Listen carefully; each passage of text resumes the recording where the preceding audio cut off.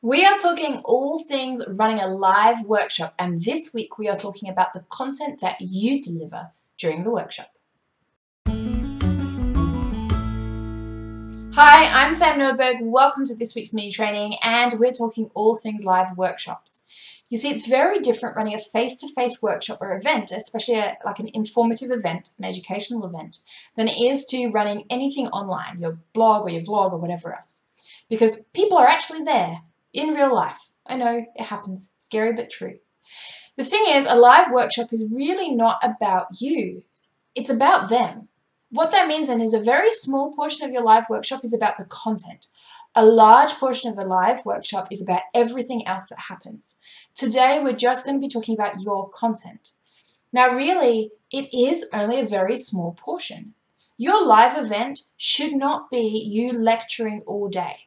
If you've got an 8-hour event, you take out your breaks, you take out your activity points, you take out your times for discussion, you take out everything else, you're maybe presenting content for 2 to 3 hours, maybe. But it's really not very long. You see, a lot of that time, a lot of that content is produced in other ways. So what I'm trying to say here, guys, is the content you produce for a live workshop needs to be short, sweet, and to the point. Because what I'm going to take you through over the next couple of videos then is the other stuff you need to be doing in the workshop that's really not about your content. This is not about someone sitting in a university lecture theatre and just listening for hours on end. This is about them engaging in a way that helps them learn better. And so realistically, it's not all about you.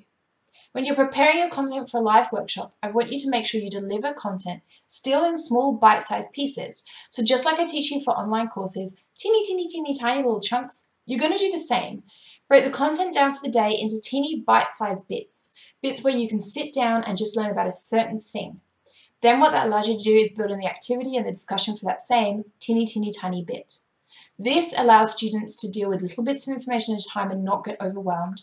It allows you to take regular breaks without interrupting the flow of information. It allows you to engage your audience and not overwhelm them and not bore them with huge bits of information. Your stuff needs to be small, really, really small. Because if someone's coming to a live event, they could have just learnt the content online, right? They could have just watched one of your videos or read someone's blog. They could have just picked up the content elsewhere. If they're coming to a workshop, a live event, it's because they want other things.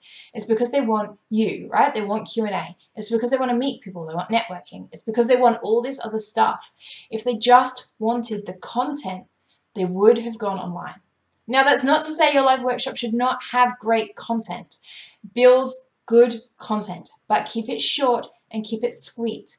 Keep it really, really short, like teeny tiny little bits. That allows you to do other stuff in between. By all means, give them extra content, all right? Give them links to videos, give them workbooks, give them stuff they can take away, but on the day, you want to make sure your stuff is the smallest portion of the day, as strange as that sounds. So, jump in the comments below, and I want to hear from you. So I want to know if you've been to an event where you felt overwhelmed by the information, and I want you to tell me why. I want you to tell me if you've been to an event where you were underwhelmed by the information, and I want you to tell me why. Because you analysing someone else's live event is actually a really good way for you to think about running your own live event.